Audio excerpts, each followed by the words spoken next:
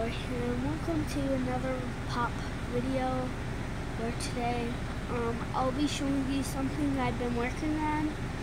This is the only pop I have. I just wanted to show you because when I started this video I didn't want to literally just show you it, but I just wanted to show you this is the only pop I have, sadly. And my sister has 5. She has Marshmallow, Elsa, and Olaf from that set that came with all 3 of them. And then she went to Toy Vault and she got Sally and Joy. So yeah, she has 5. I only have 1, which is Slimer. But anyways, moving from that, I made my Sing a Monster pops. So I spent a lot of time on these. So this is series 1.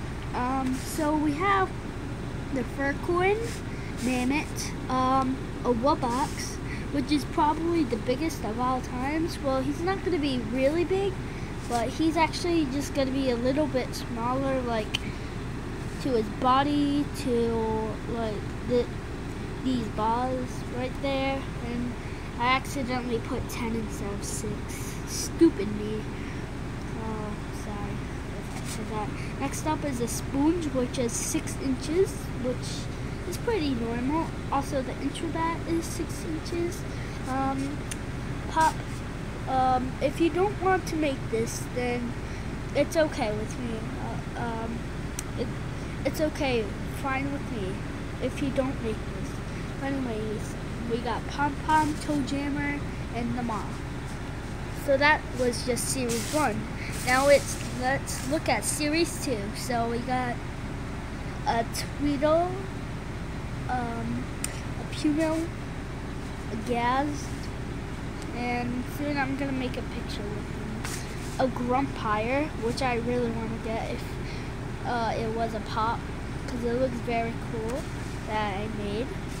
Thumpies, also you can call it Newbie, and Furface.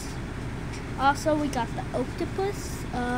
His feet aren't just gonna stick out like down, it's gonna be flat. Just couldn't make that. No.